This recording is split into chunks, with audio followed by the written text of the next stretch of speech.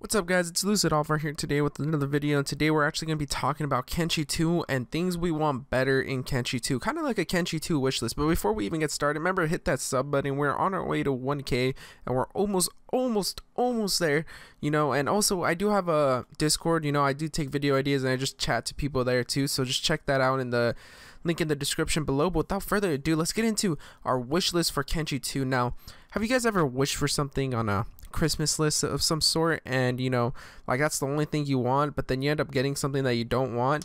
That's like the worst feeling you can get. Like, you know, like the thought matters, but that's the worst feeling you can get, and that's what I don't want with Kenshi 2. So devs, if you're out there listening or watching this video somehow, because I don't know, I think you guys are normal people, but I don't know if devs watch videos on their own like stuff or anything. I don't know, but if you're watching, guys, don't give us that feeling, please.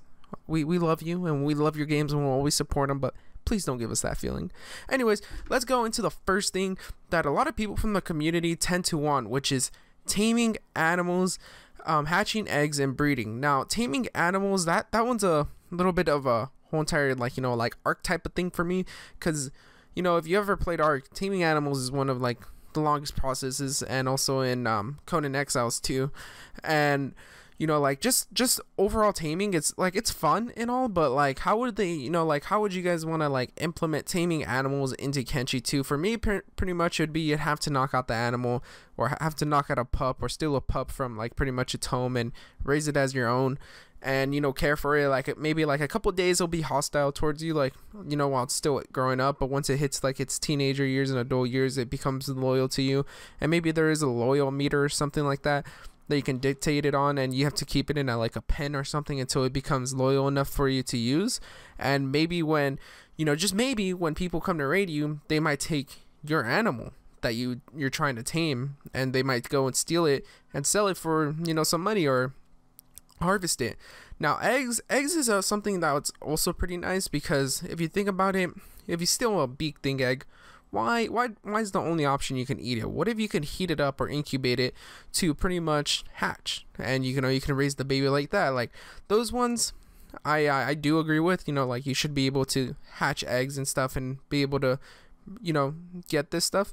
And breeding is also another one that I really do agree with. Like you should be able to breed your pack bulls, and or like, you know, your gurus or goats or anything that you guys pretty much want. Like you guys should be able to breed them normally and just do that, you know.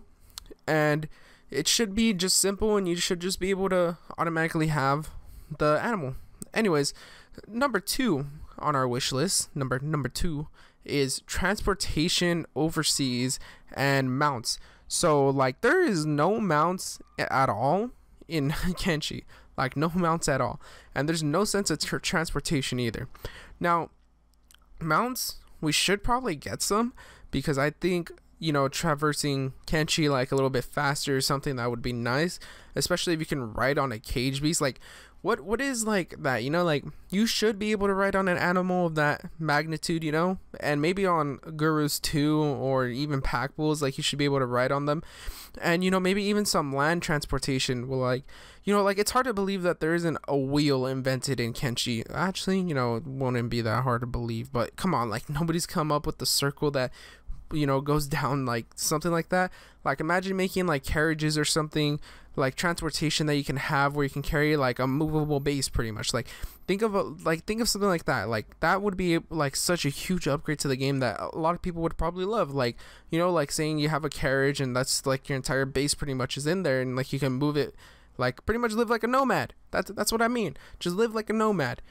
Anyways, as far as ships go, I think you should be able to use ships to traverse along the coast, or if you have a city on the coast, you know, be able to trade with like using ships or something like that. I'll touch back on that, you know, trading thing, but you know, boats would be pretty nice. But come on, let's be real here. Chances are we're not getting boats. Anyways, let's go on to the third thing on our list, which is siege weapons. A lot of people, and I mean a lot of people, I've been saying that we need siege weapons, and you know, they could be trebuchets, catapults, shit like that. You know, like I think trebuchets and catapults are the same. I'm an idiot. Okay, we're not editing that out so you guys can see how much of an idiot I am. Anyways, you know, siege weapons overall would be nice, because you know, like you just run up into a town and just knock out the leader, and you just kidnap him, and pretty much shit will hit the fan and everybody would just leave. Like, you know, like some siege weapons would be nice, you know, like maybe like make an entire event out of the thing where you go into like some type of cinematic or something, you know, just something, you know, like something to like do siege weapons with. Because I feel like right now, like, you know, if you can launch catapults or something like that into the city, like it'd be nice, you know, like pretty much like destroying the city, and then, you know, when you come back again, it's all rebuilt up and, you know, the new faction is there. Anyways, let's talk about the fourth thing, which is establishing trade routes, alliances, and trading with other cities. So now a lot of things that a lot of people have been wanting for, I think, a long time in regular Kenshi was like, you know, when you start up your own town, you should be able to trade with all these other cities and, you know, declare yourself as an actual self-faction. But it's like all these other factions just look at you like, you know, like you're just of the same like place, and you know, they don't really look at you as a faction, if you get what I'm trying to say. And I'm just like, you know, I'm trying to say that like in the game, it feels like your faction is really relevant. It's just like what you do, you know, and what you do is really just run around and collect bounties and everything. And that's the thing though, like they don't look at you like as if you're a faction. Like it'd be nice if you you start up your own faction, start up your own city, and you know, you can go to another city town leader and ask him for trade and everything, or you can go to like, you know, the Western Hive and get them to come into your town and actually have like people that will come to you and say, is it fine if we move in, and just have NPCs move into your city. And like, you can mark buildings or something for like public residentials, so people will just move in and they'll pay like a tax or something if you have a tax building. Like, you know, like there's so many things that you could do with that are nice. And then also setting up alliances. So it means, you know, like say you start up your own faction, like your own city, like maybe you have a city or two and you want to ally up with the Shek or the Holy Nation or the UC, whoever's around at that time when the game comes out, because the game is coming out and it's supposed to be like a prequel to Kenshi. It's like supposed to take place in the past time, like I think it's like 900 years or something around there. Don't quote me on that one, but you know, it's over there. You know, like it would be nice to set up alliances with, you know, all these other factions. Anyways, the fifth thing that we'd like to talk about is reoccurring NPCs, faction alignments, and also bounties. So, you know, these are like the kind of like three that are a little underrated but can really make or break a game.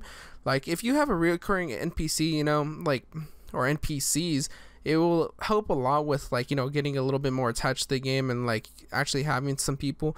And what I mean by recurring NPCs is like, you know, maybe some enemies that attack you at the start and then like, you know, you end up seeing them down, you know, some type of line, like, you know, something like that, where you just see the same people like that were being assholes to you and stuff. It's not just, you know, completely random. Anyways, faction alignments, you know, I think this one is really just another important one. Like you can't be a UC citizen if you're like a Holy Nation like supportist or something like that. Like they'll hate you or something. Like, you know, you can't be 100 with the Holy Nation and be at 0 with the UC. Like it's either one or the other. You're either at 100 plus or 100 minus with, you know, either place or vice versa. And bounty like hunting wise, you know, like it's nice, but I feel like the whole entire posters and everything is a little bit too vague. Like just too vague. And I feel like, you know, maybe like when you pick up a bounty, you should be able to go to somebody who's trying to track the bounty before you, and he gives you some better clues to where it is, and, you know, actually points you in a direction, kind of like a little bit more of a quest line type of thing. And, you know, something that doesn't get repetitive, but like, you know, it just lets you like know where some people are. But honestly, that is the things that we want better in Kenshi 2. Hopefully you guys did enjoy. Remember to leave a like, subscribe, do all that fun stuff. We're on our road to 1K, 1,000 guys, 1,000. We're almost there. We're about 50 away or so. So hopefully you guys did enjoy. Peace.